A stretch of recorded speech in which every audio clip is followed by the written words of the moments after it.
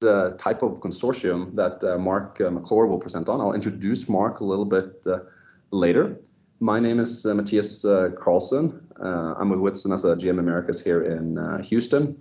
And before we're going to start the webinar today, we just wanted to go through a few logistical items. The first thing is that the meeting has more than, actually I saw before the call, almost close to 300 registered participants, which is really good. All of them are muted by default, so we're using Teams, but that does not mean that you're not able to ask questions. So if you have any questions, use the Q&A chat box or just the regular chat, and I'll try to facilitate those questions after Mark's presentation. That you can find there down to the right. You might have to click either the chat or the Q&A box at the top of the screen so you see that little mark right there. Mark's presentation will be 45 to 60 minutes with including the Q&A part. We are recording it, so the recording will be distributed after the fact. And the webinar is, as mentioned, facilitated by Whitson, who develops and commercially provides Whitson Plus, which is just a all-in-one solution for DCA, PVT, bottom pressures, RTA, and full physics numerical modeling and nodal. We've also added in a lot of things related to well test lately, and we're very excited about getting Mark's DFIT workflow into the software here later in September. Online at whitson.com/training, you can see the yearly software courses that we have every single year. There's also other webinars like this that you can access there on whitson.com/training. So similar to this one, we'll have several other webinars next month and throughout the end of the year, and they're 100% free, and all of them are recorded. Last thing, for those that are in Canada and would like to join something called WIT Canada, that is basically a user meeting for Whitson Plus users in Canada. So you can join there in person, or you can also get a virtual link if you'd like to attend that. If you're interested in that, reach out to my colleague Graham Helfrich. His email is given here at the bottom of the screen. And Graham, please just send some of your contact info in the chat there if you're interested in joining WIT Canada. So with that, I'm excited about introducing the speaker. The speaker today is Dr. Mark McClure. Mark has founded and is also the CEO of ResFrac. It's a company that a lot of us know, especially us in this space. They're providing call it a combined fracturing and reservoir simulator to the market, and it's been at least it seems like it's working with all the clients we're working with as well. So it seems like you've done an amazing job with that, Mark. So congrats with that. Mark also has a really strong technical background, has both his master and PhD from Stanford University. He's done a lot of teaching, not only through his role at ResFrac, but also through his positions as assistant professor at UT Austin and also adjunct professor at Stanford University. Last thing to mention is that Mark is a very good guy, so very approachable if you meet him in person, super technical, and he's a guy that lets the facts talk and not speculation, and that's something we really appreciate, Mark. So with that, we're excited to welcome you to the webinar, and I'll leave the floor to you. All right. Well, thanks very much, Matthias, for inviting me to speak. Let me go ahead and share my screen. You know, I think we over here are big fans of Whitson. It's true, we do have a lot of common clients, and you know, I think there's kind of a brotherhood among these kind of I don't know if Whitson's young, but relatively fast growing and kind of innovative oil and gas tech companies. So happy to be here, and thanks again. Yeah, so I'll be talking today about a titled Comparative Analysis of 62 DFITs from 9 different shale plays. That's the name of an SPE paper that I presented last year. I think more generally, I'm going to talk about the work that I and others have done on DFIT interpretation and trying to extend what we can do with DFIT interpretation and also improve reliability. As Matthias mentioned, my company ResFrac, we make this combined hydraulic fracture reservoir simulator. Here, I'll just pull up the website here. And this is very closely tied to DFIT because really what I'm going to present today, what it arises from is the application of an older code that I used to use at Stanford and UT called CFRAC, but it's taking a simulator that can simulate crack propagation, fluid flow in a fully three-dimensional sense, fracture closure. You know, when you put all the physics together, what does that tell you about DFIT? And so this presentation is what we've learned about DFIT over the years, having started with a full physics tool and then kind of going from there. Also, Matthias was suggesting I mention our Res app that we have coming out, so I'll give it a quick plug. Igor Dontsov, our chief scientist, has been spending some time over the last probably 18 months or so developing a correlation for proppant transport from the well. So issues like proppant turning the corner, settling out to the bottom, having a hard time getting up to perf shots at the top of the well. And so we've developed a little web app that allows you to calculate, you know, basically for a given perf design, perf phasing, perf spacing, it'll help you, let's see. Yeah, it'll help you predict where the proppant's going to go. So here's our little web app telling us how much proppant's going to flow out of each shot on a per cluster basis, per shot basis, slurry, erosion, all this stuff. So this is actually an app. Here's uncertainty quantification. So this is an app we're actually going to be releasing at the end of the month. We've made this new term Res apps because we've realized we're going to start making some web apps to do things, and this will be the first one. So anyhow, that's a quick plug for that. Thanks for letting me do that, Matthias. All right, let me jump in now on the talk. So let's use that. And yeah, let me start with this slide. So I'm really going to talk about what I call the ERTEC 2019 123 compliance method procedure. It started in 2013 to 2014 time period. I was at UT Austin. I had a group of about a dozen grad students working for me. And we had a couple projects we did with Professor Sharma in his consortium that they were supporting. And one of them was on DFIT. And I started, me and Ho Jung, who is the grad student, we were running simulations of DFITs, and we were trying to start with, hey, can we match the right answer? So we would simulate a DFIT, we would interpret it using a procedure that we were seeing in the literature, and we would say, hey, did the simulation give the right answer? And we consistently found that it didn't. And so for some period of time, we thought, well, maybe there's something wrong with our numerical model, and we're not getting the right answer here. But after a while, we checked everything, and we kind of did some math, and we realized, no, we're getting the right answer. It looks like the method is giving the wrong answer. And so that is the method that we call the tangent method. And the tangent method for interpreting fracture closure was systematically inaccurate. That's what our simulations were showing. So let me just show a couple of pictures to illustrate this concept. This is a real DFIT from the Utica. It was contributed by one of the companies in the DFIT industry study that I led in 2018. And on the x-axis here, we have what's called G time. So that is a function of time. It's a little bit like the square root of shut-in time. And so just for background, in case anyone is not familiar, in a DFIT, you're trying to measure the stress, permeability, and pore pressure. Usually performed, for example, the most common scenario is it's a horizontal well in shale. The well has been drilled and cemented, but not yet fractured. There is a toe sleeve. They need to pump down, the perf guns. And so they have maybe like a pressure actuated toe sleeve. So they will pressure up the well that will open that toe sleeve. Now they have a single entry or exit point from the well at the toe, pump approximately 15 barrels of fluid over a few minutes, and then shut in for a week. And that injection, that 5-minute injection, will create a relatively small hydraulic fracture. And then as you shut in, that fracture is closing, and you can monitor pressure over time to estimate pore pressure, permeability, and stress.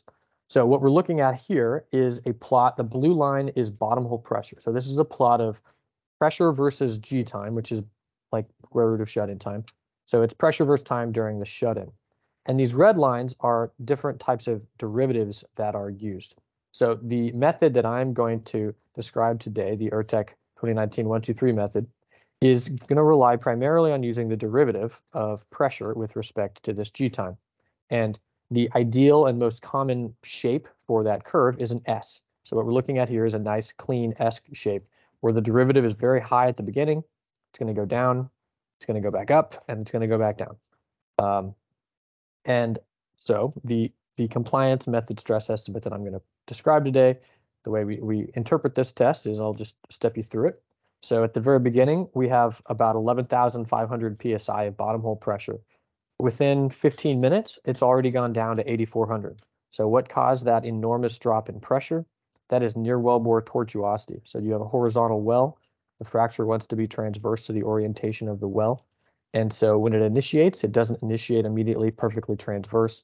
It's going to create a little longitudinal crack, and then cracks have a hard time rotating 90 degrees and through solid rock. And so there's going to be this kind of complicated pitch-off type region in the near wellbore within maybe 5-10 feet. And then there's a far field fracture. And so the large amount of pressure required to get the fluid from the well out into that 10 feet away far field fracture is this 3,000 PSI that is happening here. When you shut in, those tortuous pathways close off quickly, but they are not completely impermeable. So you still have a hydraulic connection between the well and the far field fracture. And you no longer need 3,000 PSI of pressure to hold open that tortuous pathway because the flow rate is very low because you've shut in. So, I don't know how that happened. Let's go back here. So that's why pressure starts high and very rapidly drops off. And that's the early time high derivative. The next thing that happens, you're going to have approximately straight line between pressure and G time. And that's kind of the ideal scenario. So if you go back and read Ken Nolte's papers from the 1970s, he derived that a plot of pressure versus G time should make a straight line. That slope is related to the leak-off coefficient and to things like the fracture geometry. And so this is what I think you might term the ideal Nolte period when you have an approximately straight line on the plot. But then if you go back to Nolte's papers, 1987 or so, you can see, he says, when that straight line deviates from linearity, that's when the fracture is closing. And the reason it's closing at that point in time is because the fracture closure, that can affect the stiffness of the system because the walls can no longer, freely open and close. It can affect the conductivity of the fracture because now it's, the walls are in contact. And so that deviation from linearity is supposed to indicate closure. And in fact, I'm calling this the compliance method, but what this really is, the compliance method is the method that Ken Nolte used in 1987 and that really has been widely used in the oil and gas industry since at least the 1980s. So the compliance method is in fact not new. It's the old way. So derivative goes up when the fractures, the walls contact. And then what happens in the long term is the leak-off rate is dropping. So as the fluid pressure gets close to the pore pressure, the leak-off rate is going to go to 0. That causes this derivative to fall down to 0. So we really have high initial near wellbore tortuosity. We have kind of an ideal Nolte period. We have closure and a stiffening of the system as the walls contact. And then we have a reduction in leak-off rate that causes the derivative to fall back. And that all creates an S shape. So that's not the method that I read in the literature a decade ago when I started working on this topic. Instead, I saw what we call the tangent method. So the tangent method here, instead of plotting the derivative, we're plotting the derivative multiplied by G. And so it's kind of confusing, but it's this same curve, but just steeper. And the way that this tangent method works is you draw a line from the origin here up to the tangent point to this G times dP dG curve. That's taken as the time of closure, and you can come down here and identify the pressure at that point, and that's what they call the tangent stress estimate. So in this case, there's about a 400 PSI difference. So what I'm going to describe today is why we believe that this tangent method is not accurate, and it is a systematic underestimate of the true magnitude of the minimum principal stress. But again, the first reason is because when we started running simulations, the tangent method was not accurate, and that was the beginning. You can't take the simulation literature literally, but when a simulation tells you something like that, you need to pay attention. So again, I really want to emphasize that even though the tangent method seems like that's a widespread method, it is in fact a total departure from how stress was estimated prior to the tangent method. So what I'm presenting, the compliance method, is how people did stress estimation in the 1980s, 1990s and the 2000s until around the late 2000s when this alternative procedure became popularized. I think this procedure may have been used a little bit earlier, but it doesn't look to me like it was widespread until the end of the decade. Yeah, let's see what else I'm going to say about that. I'll also note that if you leave the field of petroleum engineering, the tangent method is largely unknown. So I actually just had a paper that I co-authored with some researchers at Lawrence Berkeley National Lab and others, where they have an in situ strain gauge that can measure fracture opening and closure, and we submitted it to the International Journal of Rock Mechanics and Mining Sciences. It's this paper right here. And we explained, hey, we think this tangent method is not accurate, and we're demonstrating that with this data. And one of the strongest reviewer comments from the reviewers at International Journal of Rock Mechanics and Mining Sciences is, well, this tangent method looks crazy. We think, of course, no one should do that. And we had to come back and say, no, really, people really do this. Because if you're a civil engineer or you're in mining, the tangent method looks wrong. And I would say if you were in petroleum engineering in the 1990s, the tangent method would look wrong. So I just want to give that context that I'm not actually saying anything that's really out of the box. I'm saying something that's actually in the box. And the compliance method is in the box. All right. So we wrote that paper. We did that work at UT, published a paper in SBE Journal. But that was really just kind of the first draft of that procedure. We laid out some physics and some theory. We described, why we thought this method was not accurate, what the compliance method was. But we also, realized that we needed to turn this into an actual procedure. So in 2018, I led a consortium with Hess, ConocoPhillips, Shell, Apache, Range Resources, Keene, Equinor. And, all of those people contributed, or all those companies contributed experts. So, Craig Sapola with Hess, Dave Kramer with ConocoPhillips, Alexei Savitsky with Shell, Mojtaba Shari with Apache, and on and on. And we put together this step-by-step procedure for interpreting a defect, and not just stress, but also permeability, because actually we realized that when we looked back at some of the work that was being done in conjunction with this tangent stress estimate, that also there was some permeability estimation techniques that looked suspect. And so we derived some equations and put together a procedure.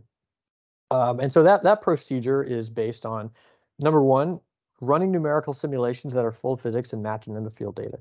Now, number two, deriving equations that can accurately represent what we see in the data and in the simulations, and taking those analytic derivations, turning them into equations that we can use practically. So even though I'm running a frac simulation company, this ERTEC 2019-123 procedure does not require a simulator. It's designed so that anybody could do it. And in fact, I have an Excel spreadsheet that I'm happy to share with anybody where we have gone through the whole workflow in detail, and you can do it for yourself. Whitson is currently making a new tool, Matthias tells me, for DFIT interpretation. They're going to have this procedure in that tool. So I recommend you guys check that out. We need more tools that implement this method. For years, we in ResFrac have just done DFIT interpretations for a lot of clients. We use a Python script that's not very user-friendly, so we don't want to share it with people. But really, that's not what we want to be doing. We don't want to be, banging out little DFIT interpretations for clients. We really want you guys to be able to do it on your own. Also, I would note that I have, speaking of companies that I really like, in addition to Whitson, I do have a course on DFIT interpretation with Saga Wisdom, which I'm sure a lot of you guys are familiar with. They're an online training course platform, so check them out as well. That is that course. So we developed that procedure, and then there's two other references that I want to mention. The next, which is actually the title of this talk, this paper I wrote and presented last year, Best Practices of DFIT Interpretation, Comparative Analysis of 62 DFITs from 9 different shale plays. So I'll go through the results from that paper today. What we did is we went to a lot of the companies that we had done DFIT interpretations for, and including the ones in the industry consortium, and said, would you let us anonymize and summarize your results statistically? So I'm going to show statistical review of kind of some of the trends we see in these DFITs. So that's what I'll cover today. And the last reference, I actually put it out this month. because Whitson's making this DFIT tool, and also actually Kappa Sapphire in their release this month has this procedure in Kappa Sapphire. So I thought, I want to make sure that people, I communicate out some of the kind of lessons learned and experience that we have from having done a lot of these over the years. So this blog post here, Practical Guidelines for DFIT Interpretation Using the Compliance Method Procedure. First of all, I give maybe a little bit shorter version of the interpretation procedure. If you go to the ERTEC paper, some of the things that in that ERTEC paper, we don't actually use it every time. So this is really what I would consider to be the core interpretation procedure right here in this blog post.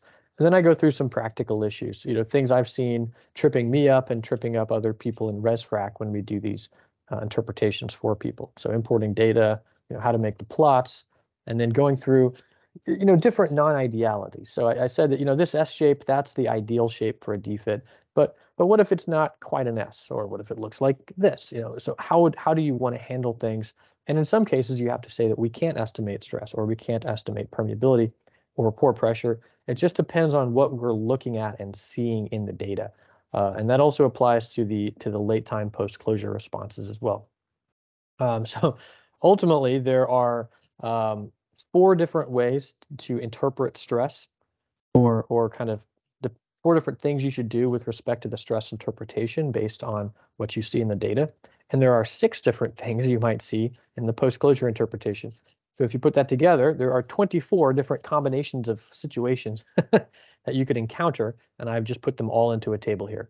So I know that might seem a little daunting. I don't think it's quite as daunting as it might seem. You really just look for how to pick stress, how to interpret post-closure, and then those tell you what to do. But I wanted to just put that all together. So check this out. If you're interested in doing DFIT interpretation with this procedure, this I think is really helpful from a practical perspective. All right, so I said I wasn't going to run out of time here, and I haven't made any progress at all. So let me jump in, and I'll try to be efficient with my time. So first, how do we know that the tangent method is inaccurate? Number one, the math predicts it. Numerical simulations predict it. Analytical derivations predict it. Now, you might say, well, in 2009, they were running numerical simulations and they derived the tangent method. Older school frac simulation tools have a very unrealistic way of handling fracture closure. And largely what they typically assume is that when fracture walls come into contact, fracture walls, the fracture disappears. It doesn't do anything anymore. But in reality, fracture walls are rough. And so when the crack walls touch, there's still fluid in the crack. It still has conductivity and fluid is still leaking off from it. And if you make that set of assumptions, which is consistent with what we see in shale, at least, you can't run a mathematical solution that derives the tangent method. I think that in conventional formations with high permeability, largely speaking, the tangent method is similar to other methods. So it doesn't necessarily always make a difference, but it's really in shale where we see big problems. So that's the math side of it. Then how about the data? Well, in recent years, there's been now a series of papers where people have taken actual physical strain gauges, put them in the ground, and watched fractures open and close. And you can compare that with an extended shut-in and say, okay, well, the strain gauge, there's no more real way to know what the closure stress is than that. I think as far as science is concerned, physically measuring the deformation of rock is the best way to know when a fracture closed. I don't think there's any other better way. And so if we run those sorts of experiments, we can derive curves that look like this, which is displacement versus pressure. And we can see unequivocally, without any question, what is the magnitude of SH min. And in this test here, it's for example, 21 megapascals. We can then compare that with the shut-in transients. So for example, these are 2 sets of shut-in transients shown by this data. And if we look here in the figure in the top right, what we can see is that pressure has fallen off to about 15 megapascals, and the G times D PDG curve is still going up, which means that the test should have been performed for longer. But we know that if the tangent method had been used on this data, that it would have landed on some number less than 15 megapascals, even though we have a strain gauge here showing that the fracture is closed prior to that point in time. So that's just one example of several papers that have been written in recent years, and they have all found that the tangent method is systematically inaccurate. Also, in this Kai Broker paper, they're noting that the stress estimate is so low that it violates theoretical limits on the strength of the crust, right? So there's Mark Zoback has this critical stress theory that has been developed to show that really all of the stress states in the subsurface, they can't go outside certain bounds, because if they were, then the rock itself would collapse. And if you use the tangent method, you'll often find situations that violate those constraints. Okay. So what are the implications? First off, in overpressured formations, the tangent method is often not that inaccurate. When pore pressure is more normally pressured or under pressure, the tangent method can become extremely inaccurate. I've encountered this several times recently with companies that are required by regulators to inject below the minimum principal stress, and they are in a situation where you're injecting, like for CO2 sequestration or a water disposal well, or maybe even a water flood, you're often not in an overpressured formation at all. You might even be in an underpressured formation. So those are situations where companies can derive severe underestimates. I just looked at data the other day, and there was a 2,000 psi underestimate from the application of the tangent method, and that was going to really cripple a project because they were so severely limited on their injection pressure, and it was simply because they were using this kind of disproven method for estimating stress. It also affects frac modeling, because one part of frac modeling is the net pressure, and if SH min is too low, you can end up with unrealistic net pressures. If you're running a frac model, the net pressure of an entire stage with 10 fracs all stress shadowing each other could be 1,000 psi. That's fair. But if you have one crack will not create a net pressure of 1,000 psi, unless you're an unconsolidated sandstone. And if you think it is, and maybe if you're pumping cross-link gel, but if you're pumping a slick water and you're running a frac simulation with 1,000 psi of net pressure per fracture, you probably are missing something about stress or in your low bore tortuosity. Another thing is, what I've found frustrating is that the math is saying a certain thing. So if we reject the idea that the math is right, then we can't advance in the field. And so I've encountered this in discussions.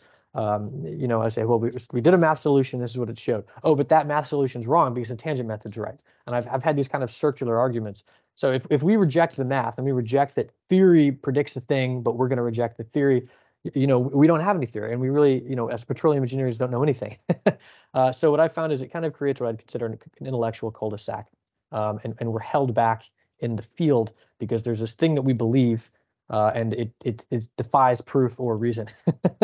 So that's another, I think, more fundamental issue I see with kind of a dogmatic sticking to an older method of doing an interpretation. Finally, there's also permeability procedures. So this Bari et al. Paper has an equation for permeability from time to closure. I'm going to show here in a minute. It's usually about 100 times too high. And so what we're showing here in the bottom right, this is a paper I wrote with Craig Sapola and Garrett Fowler. We took a Utica case study, and we used a permeability that was 100 times too high, which was derived from an incorrect DFIT interpretation. And you can actually history match the data with that wrong perm. And you can history match the data with the right perm, because as you guys know from Whitson RTA, there's a non-uniqueness between area and square root of permeability when you have linear flow in shale. We actually took that history match out for a couple decades, and even at 2 decades, the EUR predictions from the models were pretty similar. So it seems truly non-unique. But the difference is that if you use the really wrong perm that's way too high, your effective fracture length is too short. So if you're in shale and your effective fracture length is 30 feet, your perm is wrong. And believe it or not, you can go out and find papers in the SPE literature, even published in SPE journals, where people have 30-foot, 10-foot effective frac lengths for shale wells. And I think you guys all know from well-to-well interference and a lot of other data that the effective frac length in shale is not 10, 20, or 30 feet. It's hundreds of feet. And so if you go in with a model with that assumption, you're going to totally mess up your well spacing, and you're going to mess up your cluster spacing and your frac design. So permeability actually is a really critical part of this as well. All right, so now let me jump in a little bit to the actual comparison of 62 DFITs. First thing I said is, well, how often can we use this compliance method for estimating stress? So here's a clear contact with an S shape. Here's what I'd call an adequate contact with kind of a weak S shape. And up here in the top right, we really cannot estimate stress because DPDG is going continuously down, and we're really looking for an upward deflection. Yes, there's a tiny little notch right there in the data, and to me, that's not enough. So I would say that we cannot estimate the stress from this test period. And how often do those scenarios occur? So in the 61 DFITs that I had from that case study, what we see is that in about 59% of them, we had what I deemed a clear contact. And another big chunk of them, we had what I would deem an adequate contact that looks like this. And in about 18%, we had what I would deem to be this cannot estimate stress. I would say probably since this paper was written about 18 months ago, I think that this is maybe a little over optimistic. There's probably a little more than 18% that truly have this monotonic response. Maybe it's more like 25%. So what's causing that?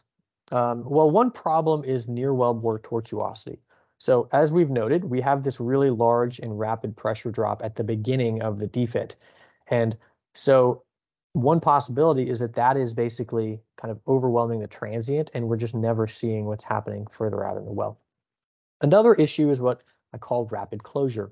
So rapid closure is what happens under especially two conditions. Number one, if you're in a conventional reservoir, if you run a DFIT or a mini frac test or a micro frac, whatever you want to call it, in a formation that has a permeability of 100 millidarcies, 10 millidarcies, 1 millidarcies, probably even 0.1 millidarcies, the fracture is going to close within 30 seconds of shut-in. And when that happens, there's just not enough time to develop the transient that creates this up, down, up thing. And it also relates to the dimensionless fractional conductivity. And so you will, in fact, end up with a monotonic DPDG. And in fact, the simulations will show that. So if we run a DFIT simulation with ResFrac in either very low injection volumes or very high perm or millidarcy perm, you will get a monotonic DPDG.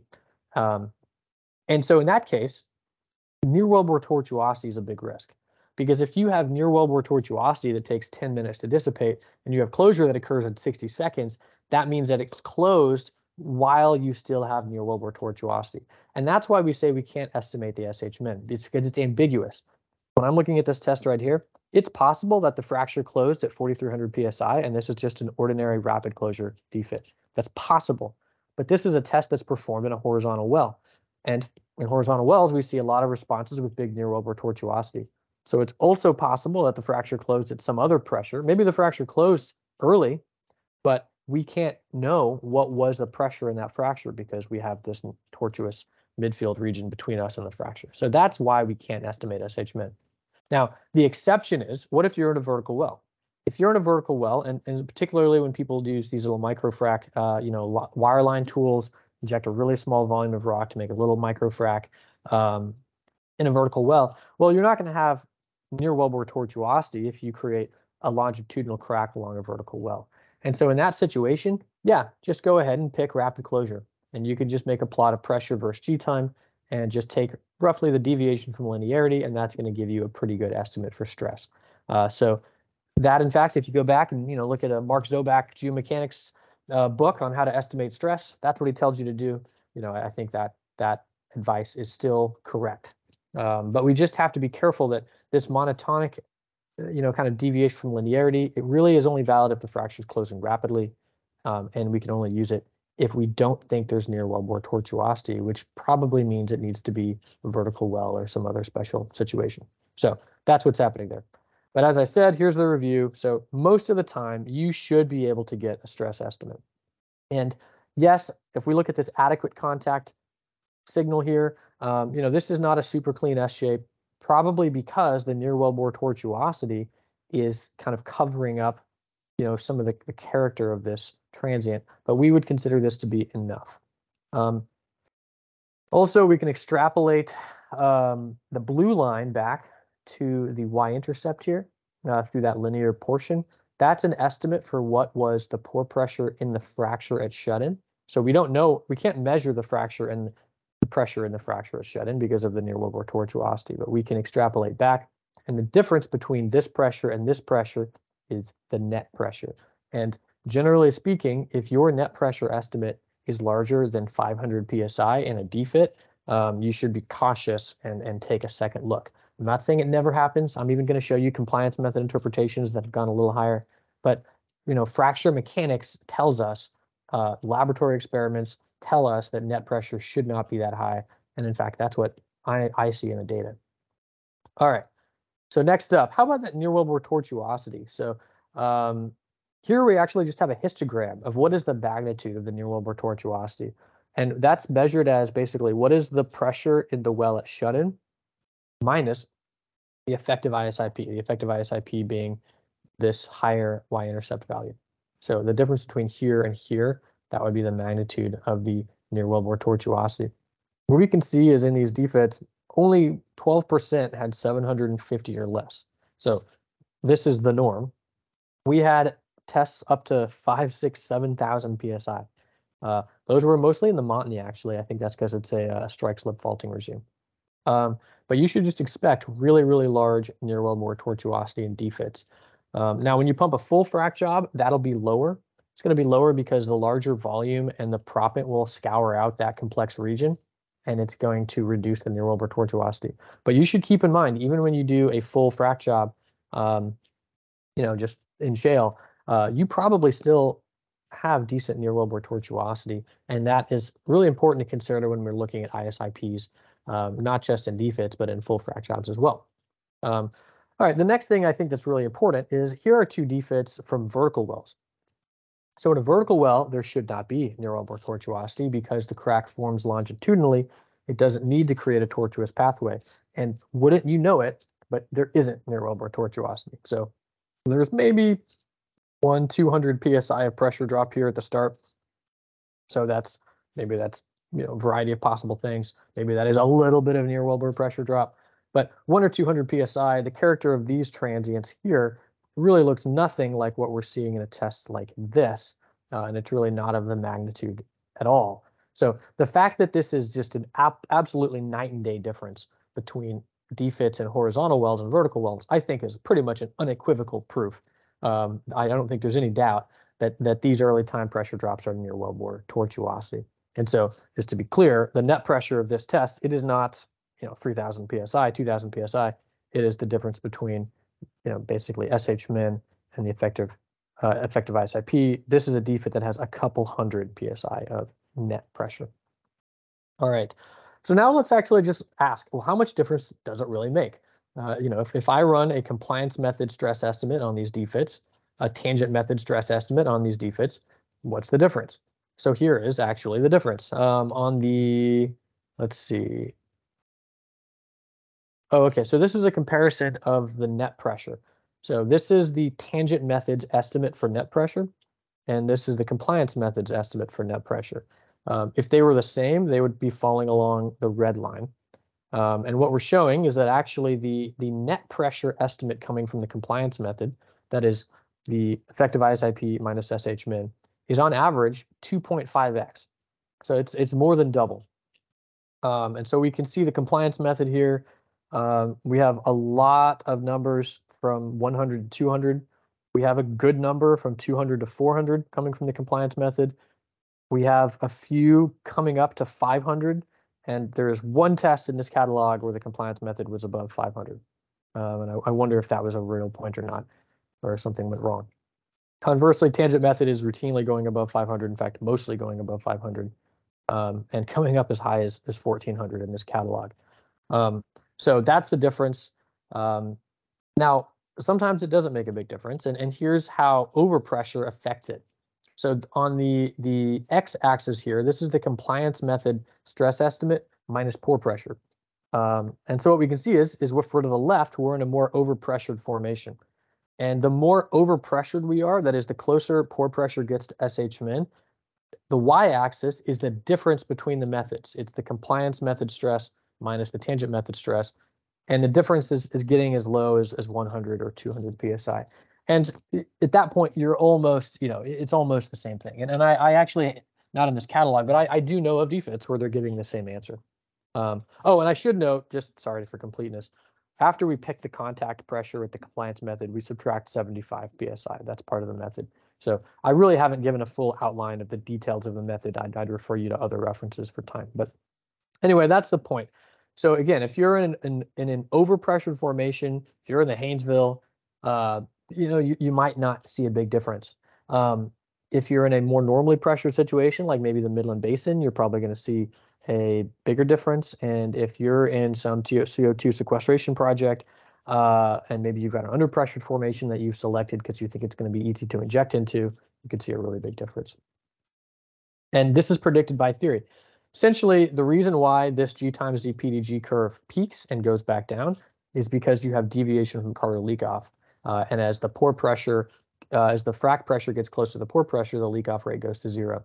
So really what we're seeing here is kind of a slowing of the leak off rate. And so the peak of the G times Z PDG curve is actually controlled by the pore pressure.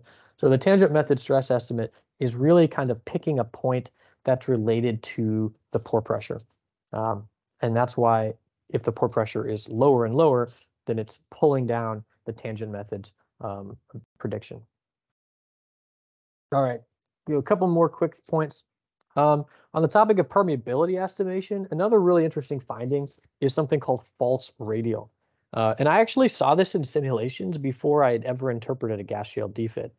So ResFrac is a multi-phase flow reservoir simulator and a frac simulator. And so I believe that ResFrac is probably the first code to have ever run a DFIT simulation with a full physics closure and a full physics multi-phase flow leak-off calculation.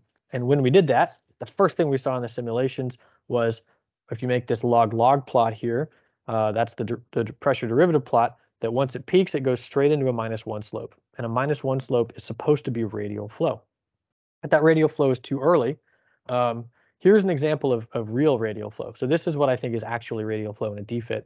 You should get a linear flow period first, and then later a radial flow period. And it should take a long time for radial flow. So actually this DFIT here, this was a fairly high permeability for a shale play. It had a very low injection volume. It had like 8 barrels of injection, and they shut in for 3 or 4 weeks. I think it's 3 weeks.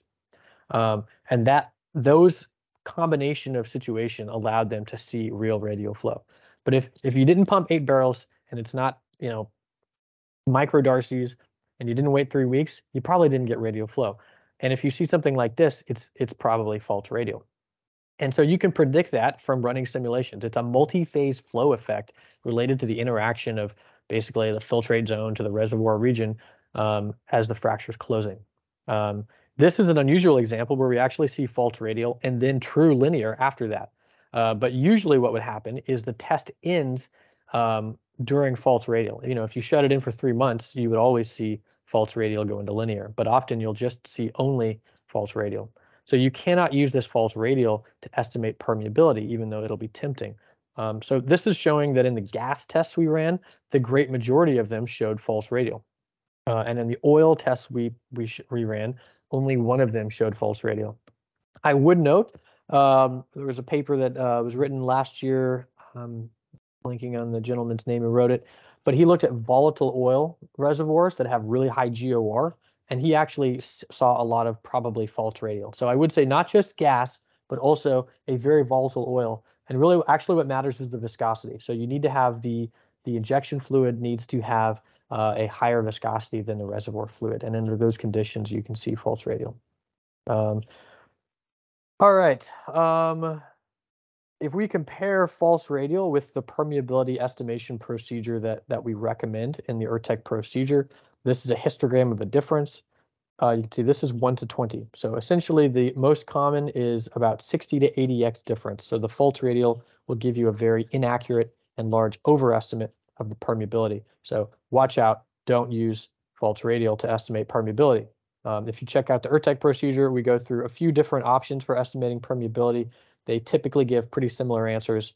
And which one you select kind of depends on the quality of the data or what's happening in the test. I'll skip that for time. Finally, I'll mention this holistic permeability procedure. So this is from that Bari et al. 2009 paper. This equation here, it looks awfully strange. It's predicting permeability from time to closure as estimated from the tangent method. And I don't think there's any analytic derivative that would, I think it's uncommon to take this is the natural log of the difference between closure pressure and pore pressure to the 5th power to the 1.8th power. So if you just look at that equation, you might be suspicious something is fishy. And indeed it is. If we compare this equation with more accurate permeability estimation methods that we've taken from the compliance method, here's a histogram of the difference on a log scale. So on average, the most common is it's going to be from 30 to 100x too high, but we have cases where it's hundreds or even 1,000x too high. So this equation is extremely inaccurate, and do not use it and then put it into your Whitson RTA because it will really confuse things. But it's important to note that that's out there and be aware of that. All right, so again, I'll refer you guys back first to that blog post that I posted earlier this month. It has, what I think is kind of the simple and streamlined practical procedure, what we really use. And then if you want to understand the theory and more of the basis, you can refer to some of these references here, the ERTEC paper, even this earlier paper that we wrote at UT. And then if you want to see some of these papers like where they're testing measuring closure with mechanical devices, these are the references as well. All right, and I will stop there so that we have some time for questions. And I'll just mention, what I'm presenting today is, probably about 10 years of work over multiple projects. And so, starting with my collaborators at UT, as well as Dave Kramer from ConocoPhillips. And then he was also part of this DFIT Industry Consortium with folks like Craig Sapola, Lucas Martin, Lexi Savitsky. And then also, our more recent work, Chris Ponners, Hans Rondon, Dave Radcliffe, Garrett, Osama, Ankush, and Rohan. These are our folks in ResFrac that do work for on behalf of clients, and they've done a lot of the DFIT interpretations that went into that statistical review. Finally, the statistical review used data from a variety of operators who gave us permission to anonymize and include in that study. Appreciate that. And also some of the work on directly measuring closure with mechanical devices was led by Yves Guglielmi. He actually didn't do a project to test closure techniques. He just has this cool device that measures fracture closure. And I said, hey, why don't we use it for testing closure techniques? They said, sure. So that was part of the EGS collab project led by Tim Knifsey. Okay, so I will pause and take questions. Awesome, Mark. Yeah, I'll have to be a little bit selective. I see some of you guys have written some private questions to myself and stuff. I'll try to prioritize the ones that have been submitted through the Q&A. And I think David actually kicked it off with a really, at least a question that I think is really interesting is David Gurney from Chesapeake. Why did the tangent method become popular in the first place? It doesn't seem to be easier to implement or computate here. Was there some deficiency in the compliance method that they were trying to overcome? Question mark. Good question. I am only 37, so perhaps I don't know all the historical details. I would say that I think that if you go back to papers in the 90s, the tangent method is based in some things that are right and make sense. But when you got into shale, it got misapplied and it wasn't recognized. So in other words, some of the tangent method, if applied to a DFIT in a conventional reservoir under certain circumstances, is probably doing okay. But then the physics of the transient when you have low permeability is very different, because when the fracture walls contact, the fracture remains infinite conductivity. Versus in conventional formations, higher perm, when the fracture walls contact, the fracture is not infinite conductivity. And so that completely changes the character of how the transient behaves. I think that key point was missed. And so they took methods that applied in one context, applied them in a different context where they didn't yield a correct answer, and that was missed. So I think that's point one.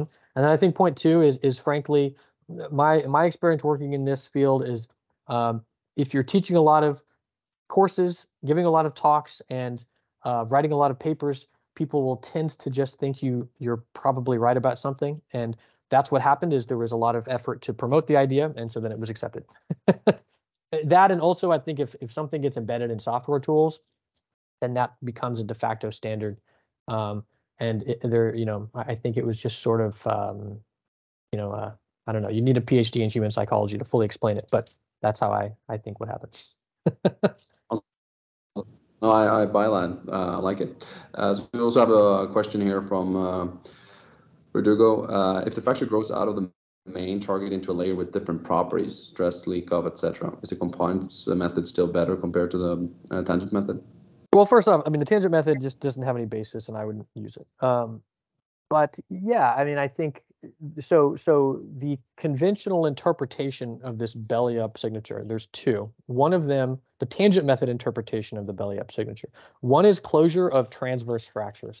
And I actually think that's just a completely wrong interpretation. I don't think you should ever use closure of transverse fractures. But we did actually, I wrote a paper when I was at UT, and this was Ho Jung Jung's paper, where we actually did explicitly simulate these alternative explanations, including closure of transverse fractures, which doesn't look like a belly up signature. So I think that's just totally wrong. But number two is this height recession concept. So here's a simulation of height recession right here. And first off, what I'm saying is that the net pressure is a couple hundred PSI. So if the net pressure is a couple hundred PSI when a fracture propagates, that means that if the stress barrier is more than a couple hundred PSI, it's just not going to go into that layer. So that's point one, is if net pressure is only a couple hundred PSI, then you can't be that wrong. It is true that if you have a very thin layer, that's lower stress, you can kind of contrive an unlikely situation in which you can get height confinement, and you could have a small belly up signature from height recession. So it's possible to contrive a scenario with just the right set of circumstances to get a belly up signature. And yet, sure, it's possible that you could be off by 100 or 200 PSI in a worst case scenario from that kind of situation. The problem is taking that kind of unlikely contrived scenario and just thinking that that applies to like the majority of all DFITs, which I think is way off. I think that you've got to start with the simple thing, and the simple thing says that a belly up signature is the norm in DFITs, and that's what the data shows. And so I think that when we start to get into these kind of more hypothetical situations, you're talking about second order effects that are going to cause minor inaccuracy in the code. And what's happened is, with the holistic method or the tangent method, someone's taken this kind of minor unlikely second order effect and made it the primary interpretation for most DFITs. And then I think that's where things went wrong. Awesome. Two quick lowball questions. Will you be able to share the slide deck? Yeah, sure. Or is there anything kind of proprietary? Nope. Perfect. And then the second thing is related to slide number 9. There was the use of wellhead pressure, WHP. Is that a typo, or is that actual wellhead pressure? No, when I interpret DFITs, if I have wellhead pressure, I often just plot wellhead pressure and do the interpretation directly on the raw data. And then obviously when you are estimating stress or pore pressure, you just add a hydrostatic adjustment at the end. That's just my personal preference. And that way, the data that I'm plotting is the quote real data. But that's just my personal preference. Okay, excellent. Very good. We'll also try to do a couple of other questions here. One from Mr. Gonzalez here. In some cases, we see really high ISIPs with a clear water hammer. Good wellbore frac connection. But pressure still declines very rapidly. So ISIP effective is lower than the ISIP at shut-in. Do you think this is due to near wellbore friction, I guess? Or I don't know what the NWB stands for. Well, yeah, I mean, that's what we're showing here. So the literal ISIP is, as we're showing here, thousands of PSA higher than the effective ISIP. And I believe that that is near wellbore tortuosity. And again, the reason that I think that's a very strong interpretation is when you look at vertical well DFITs, suddenly that goes away. It's a 1-to-1 predictor. Awesome. Perfect. So with that, I know there's like a ton of questions. We'll not be able to go through all of them, but I'm sure Mark will happily answer them if you contact him at marketresfrac.com. Really appreciate everybody for joining today. Mark, excellent presentation as always. Appreciate you're always trying to seek out the truth, which is great. For all the attendees, the recording will be distributed a little bit later today, so watch out for that. And thanks again. Yeah, thanks again, guys. And yeah, always email me if you have any questions. And yeah, enjoyed giving the presentation, and thanks for the invitation.